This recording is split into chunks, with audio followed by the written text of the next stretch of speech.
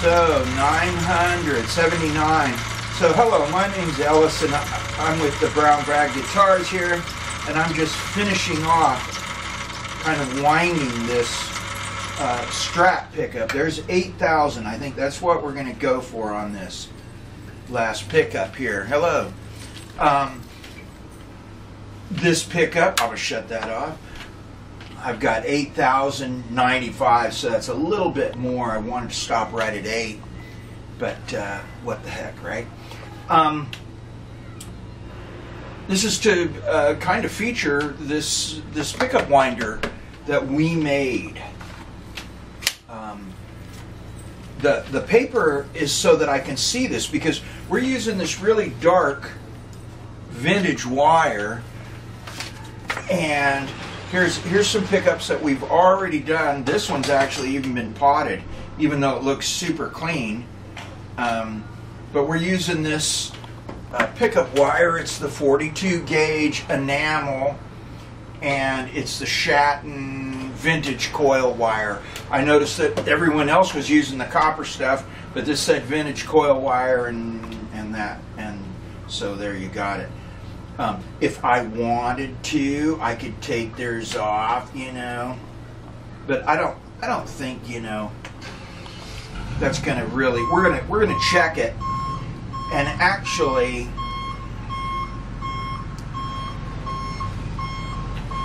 we've done these two pickups. This is for a Strat that we're building, a new Strat for me. And you'll see I have a stack of Strats over here, so that's all I really needed was another one. But I really like this one that I'm building.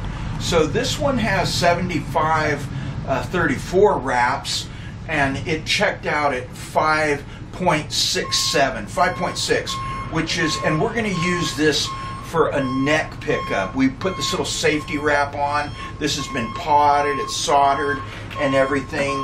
And then here, I believe this one's going to be the bridge.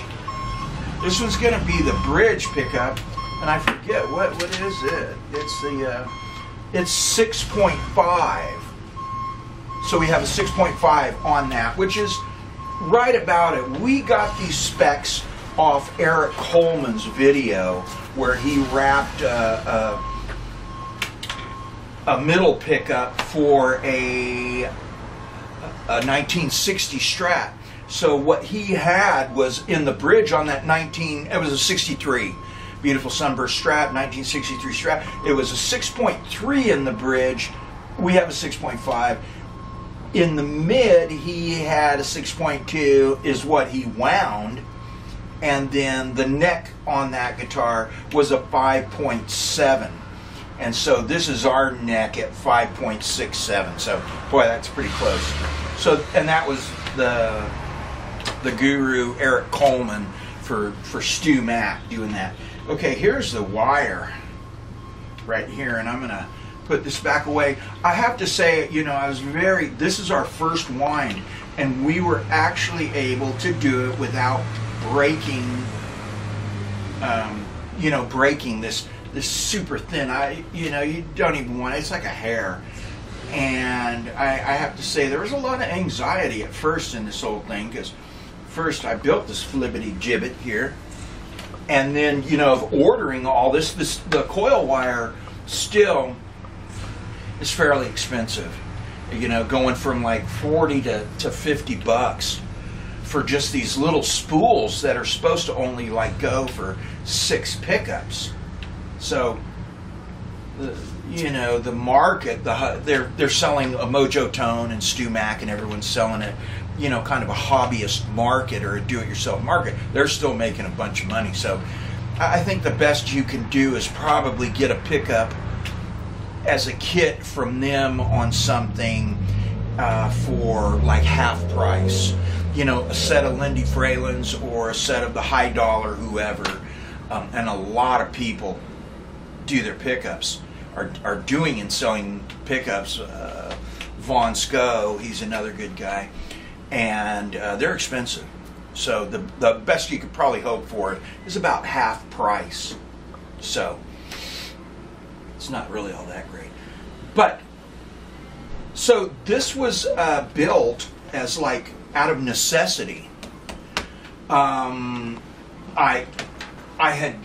we had just finished a bunch of these big, beautiful archtop guitars. This is kind of a matte down. It's just, that has a little buff just because I wanted to see a little bit of it. But this is a carved spruce top. It's off a Benedetto body, which would be like an L5 body.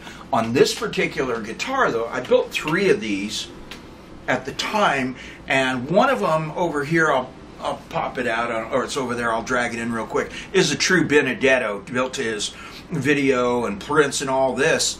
This one, I put parallel bars in it, like such. And that's why I didn't want to cut a hole here for it. It also, this one, the scale and the set of the neck is different because I copied the blueprint off Don McRosty's 59 Les Paul Custom, that I have the blueprints for. And so this is a Les Paul neck, or this neck is off that 59 Custom specs, the neck. And I had to join it here, so everything kind of shifted like this. If it was a longer Benedetto, then the bridge could have gone down here a little bit more to about maybe right there. But anyways, you can see where we're going with this guitar, and it's all hand carved. This is American broadleaf maple, good stuff, and this is some kind of spruce my dad sent me, so from Idaho. So I don't really know what it is. And he's passed away since, God bless you. And thank you, Lloyd. But anyways, we didn't have enough room on this set for a pickup. And this is a Von Sco thing. So he did it on a K, and I picked up on it. So what I did was take apart a P90, an old dog-eared P90, took the bars off the back. And actually, it's kind of funny because this is really a Seymour Duncan, and I think that when I measured this was a hot P90, and I remember, oh boy, we like that thing. I had it in the neck position on a Telecaster, and we're like, boy, that sounds good. I think it's 12K, which is pretty hot, but P90s are a completely different beast because they have the screws, they have bar magnets, completely different beast. But what we did, took all that away, just have the bobbin, and we drilled these out. So you can drill this out. Yes, we can. And and you cut the bar magnets to fit flush, and these are Alnico 5 like Strat pickups. And then of course we magnetized them and blah blah blah, and now this can go in here, and this will have the whole vibe of you can see where it's coming, of a 1940s like Gibson style archtop. It's got the nice thing here, and a roller bridge that we put on it, and we made all this stuff. Oh, we didn't make that, of course, that's thanks to Mr. Paul Bigsby.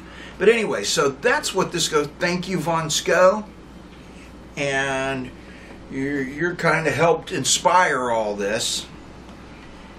And yeah, so there we go. I haven't done this yet, and I got to make the pick guard. But anyways, that's a bit of that. This guitar, so it's not quite, it's like an 1/8 thinner than a Benedetto. But I was making a series of these arch tops, and then I kind of strayed on this one. I says, well, let's do something a little bit different. And actually, I love this guitar. It's got the, I think these are actually Koa strips up here, and it's got the Koa accent, if she can get in. It still needs to be glossed out, this guitar. This is kind of done up, and it's sealed, and I kind of Scotch-Brighted it down. The lacquer's been on it a couple months.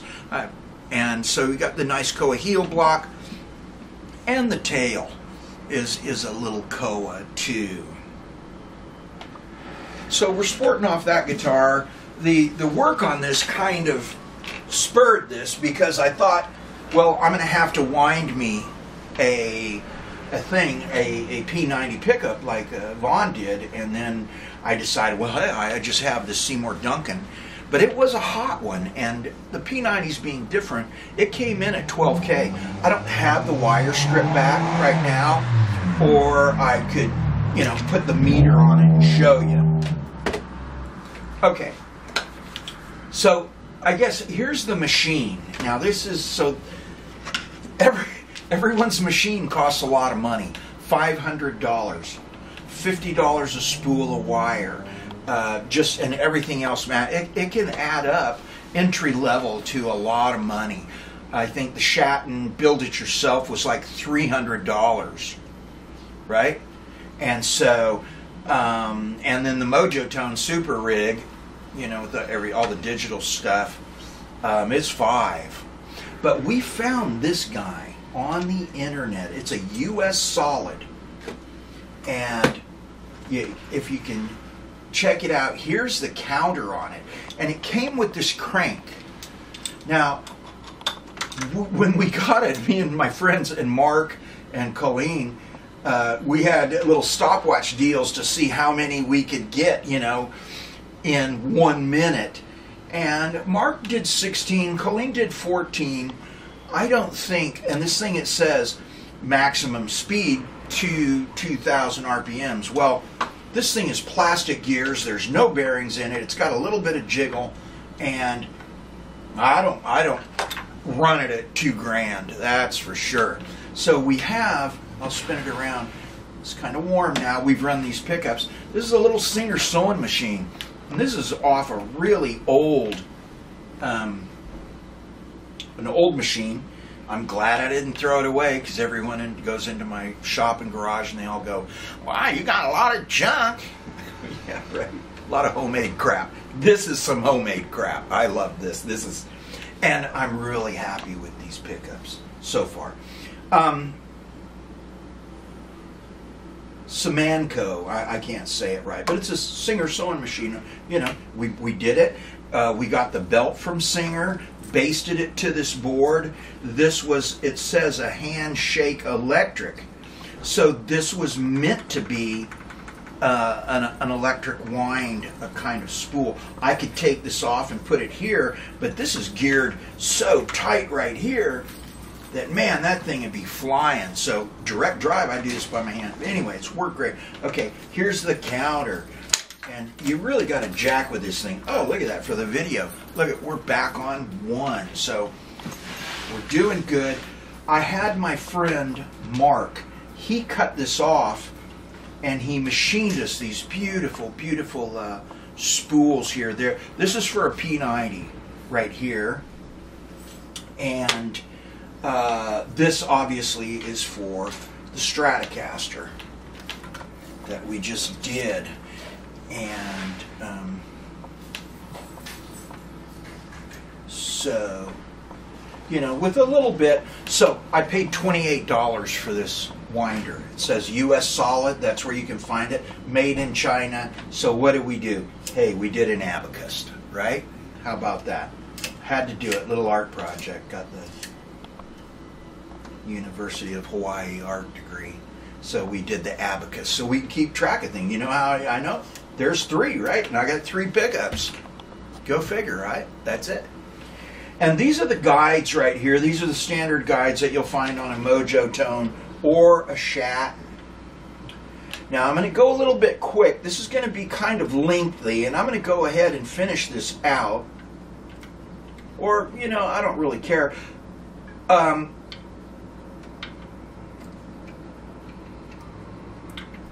Because I don't want to edit this. On our videos, we have this Canon camera. It's the one shot or the hot shot. And we just use the, you know, the microphone on it. And it has a noise gate, because when I play guitar on it, any of the guitar videos that I did, you could see the sound comes up and down. So it has a noise gate adjustment. But we're just doing this, and I don't want to edit this video. This is going to be a one-shot deal. And I don't know if she can kind of tune in on that. And all the other videos I'd seen, they have the coppery wire. Well, this stuff's $50 a roll, so I bought the vintage because I want an old vintage kind of sound. I go for that more. I'm old Fenders. I build the Tweed amps, you know, the Ramblin' Pony amps, and we got a stack of those coming up, and they're basically just old Tweeds. Tweed Princetons, we put a little twist on them, and Deluxes, and yeah, that stuff like that. So this is a good wrap on these. We were really kind of very happy. This, unfortunately, that's what happens. It's so much fun that you want to buy some more bobbins. We're like, hey, yeah, man, I can't wait to do the Firebird ones because they're different and they got a degree of difficulty. So I would have to say, in doing this machine worked great. I have this old rheostat. I chose to use this so I could use this as a knob and use and you know, do my hand guiding. And for those of you who might be a little bit paranoid about hand guiding, you know, we didn't break a wire on the first one. My girlfriend Colleen, she did, my lady friend, she busted out another one perfect. They're really good. So the wire's a little bit tougher than you think, you know, and it works. You set your spool on the ground like they say. And so this is it, the winder. I'm gonna crank this up, but here you go. And that's going pretty fast. I mean, I don't think I wound that fast. This is only between 60 and 70 volts too. If I crank this thing up, you know, it'll come apart, so we don't even want to do that. But anyways, $28. And then, you know, I patched everything else together. You can get a sewing machine motor or what kind of motor you want, you know, modern or old. But this was pretty cool, and it works. And I'm very, very super happy with these. When we get that Strat done, it's been sitting on my bench, and it's in some of my other pictures. But oh yeah, now I got these pickups for it. Okay, so about Strats and the pickups. So if my lady friend can kind of pan over to the couch here.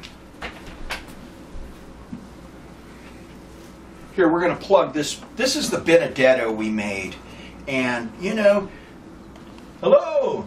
They're just kind of cool, these big acoustic arch tops, but they have this jazz flourish. The third one that we built was a D'Angelico, and it was off Stephen Stills' Prince. I did this in my other video, so if you see that, those are in it, but this is done, so I'm kind of plugging it.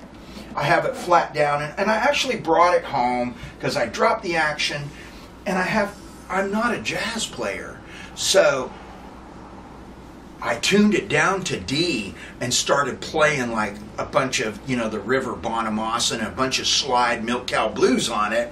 And my girlfriend, she just says, man, it just freaks me out to see you do that on that guitar. It's just, but that's probably what I want to do. So we're having a thing, we started running this, is to save this jazz box from Ellis. So you got to pay a lot of money to get it. But you can save it from being my blues box. I have that one. Okay, I digress. While I'm digressing, I'll go ahead and plug this. I have a few guitars, but this one really, really, really is a super favorite. My dad sent me this Alder, and we just got this. This is obviously is the Esquire, so we got the pickup system from Emerson and just dropped it in, and it is super fantastic. And I built this guitar off my 72 Tele. I had a 72 Tele, and you know, copied the neck kind of verbatim, so it's that little D shape. But I'll tell you what, boy, I sure do love this guitar. It's a Fender Broadcaster pickup. It might even be a Seymour Duncan. I think this is a Seymour Duncan Broadcaster in it. But just with the Emerson kit, we started going with Emerson. They're expensive. Thanks, Mitch. And yeah. So here's a Strat. This is a made in Japan Strat that I've had for years. I bought it off the wall at Guitar Center 30 years ago. I didn't realize that they were such a spitting image of a 1960 Strat. It's an alder body, and I have, these are the original pickups. I shot it this blue. Underneath it's a Sunburst something, which is, you could barely see it on something right through here. But I shot it this blue because Monster Mike Welsh had one. But I didn't realize it was really a knockoff. It's a slab board. This is a slab board on it from when Fender changed hands and they told Japan that we want to build these 3 retro guitars like this, and Japan jumped on the gun and started knocking them out. So if you can find a made in Japan 90s, this was originally a photo flame. I left the headstock photo flame at the behest of my lady friend, but this is the neck. So this is like before the custom shop, but it's really like a 60s slab board. I didn't really even know all that stuff about the slab board stuff, so, but this is it. But anyways, all those pickups ride in at about 6.1, and they're all even 6.1s. So this is a 77, and this is a 79, and this one, they're all about 5 point, what do we think? They're about 5.7. And so they're not that blistering. This guy is one I built. It's an alder. My dad sent me the alder, and I love it. And you know, it's a 50s finish with the big headstock and stuff. But these were some Fender Fat 50s, but they're all just about 6. They're a little bit over 6. You know, 6.2 or 3 or something like that. And so yeah, we had you know, a lot to look at. We went ahead and kind of copied what Eric Coleman was doing off his 63 Strat. Okay, well, here she could zoom in on this too. If you can see, that's actually clicking. That's part of our home studio. That's the outboard gear. This is the Golden Age 73, so it's like a Neve 73 style preamp right here. It's got some high pass filter stuff, and it has a low Z switch, and it has a parallel in and out, and then here you can get it to rock a little. But here's a compressor too, that goes with it, and it's going through an EQ. We have that as an outboard to our Mac recording system, but I don't use it.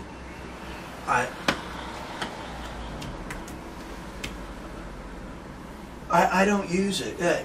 I haven't. We have some nice microphones. You know, we've got some condensers, and we have this. And actually, I bought a really nice ribbon mic, one of the big Golden Age active ribbon mics. But we just use GarageBand. And I have Pro Tools on this, and I've got Logic X Pro, but I still have 3 albums up, and I just use GarageBand, and I love it. And you know, I have all kinds of amps and stuff, and it's kind of ironic that I'm doing this Strat, because actually I just put all the Strats away, and on this last album I says I'm just using Telecasters and this Gretsch, you know, and so it was a little bit, Strats go away. Okay, this is Django Radio, and this is our radio station. So if you go to Bruce King Band, or if you're interested, it's free online radio. You know, you just go there, you click it, and we have a station right there, and it's mixed in with a lot of other people.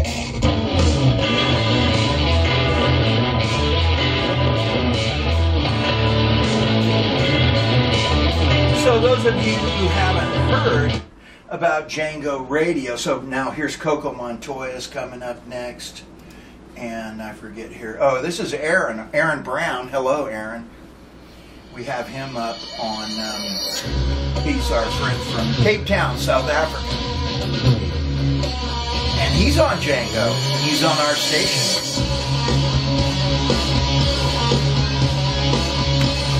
So I just thought I would just whoop that in, because here's Tab Benoit now. We love this guy.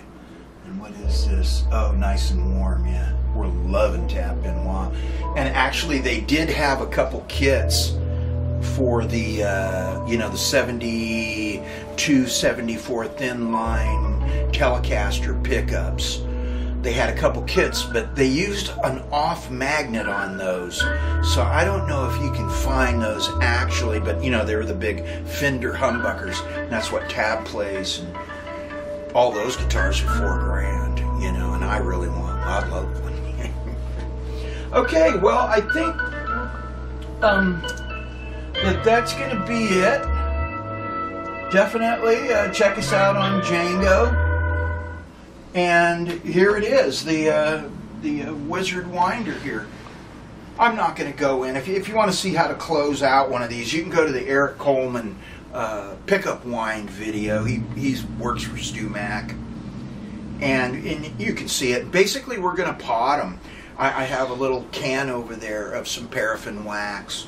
And we had already wound these right here, and we have the specs on them right here, so we know this one's, we wound it in the middle, so we basically know how it's going to turn out. And then we put a little safety band on them and pot them, and yeah, cool. So we know that one's going to be the middle one. But here's the winder, and put your hair up so you don't get it caught in there like my little brother did. Monkey on a drill. And I think that can do it, right? So thanks a lot, and maybe she can zoom in here and get a couple pictures of this. I saw this guy, he was doing harmonica, rewinding harmonica coils, and a friend of mine is kind of interested in me doing that, but he was doing it on a drill. So I've seen people do it on drills and different things, but this was kind of a little bit more. $28 at US Solid, and then whatever you can come up with to make the thing run and get an Abacus from China. Okay.